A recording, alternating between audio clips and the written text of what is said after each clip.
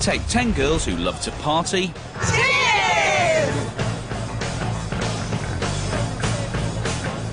Let the girls abuse their bodies with alcohol and bad food.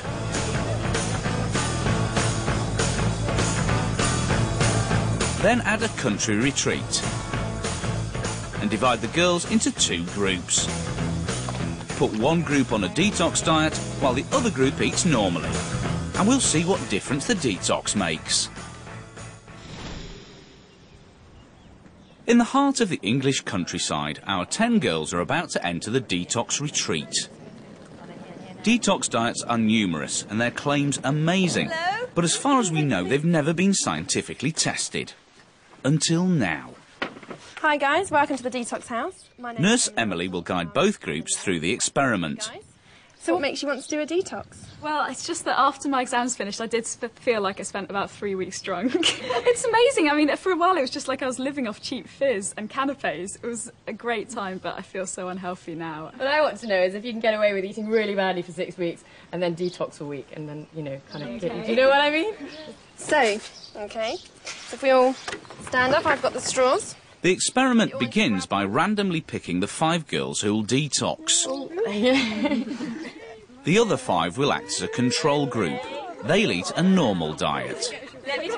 Then the science starts. We're going to establish kind of how well you guys are functioning in terms of your liver, your kidneys. It's going to do quite a bit of testing today. I'm going to start you on the detox tomorrow, and at the end of that, we're going to do another lot of testing so that we can compare the 2 results. I'm going to hand you each a test tube. There you go. Before the trial begins, both groups are tested to see how loaded with toxins they all are. Come on. How well their bodies are coping will show up in samples of blood, saliva, and a whole 24 hours worth of urine. Everything we pass between now and the morning goes in here. At the end of the week, more samples will be taken and analysed. Will the detox girls have flushed out their systems and got their bodies working more efficiently?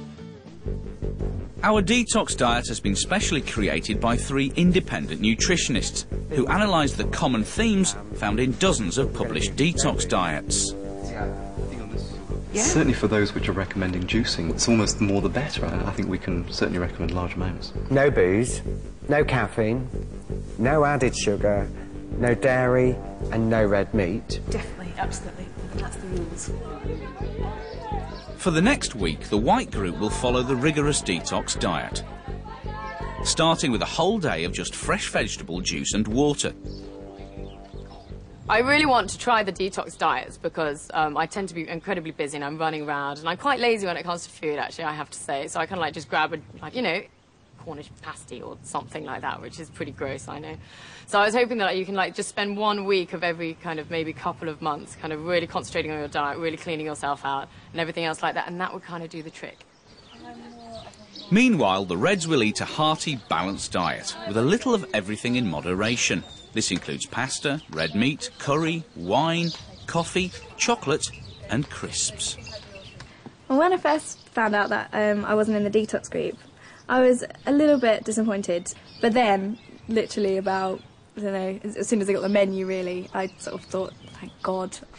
Later in the programme, we'll return to the country retreat to find out how the 2 groups get on with their diets.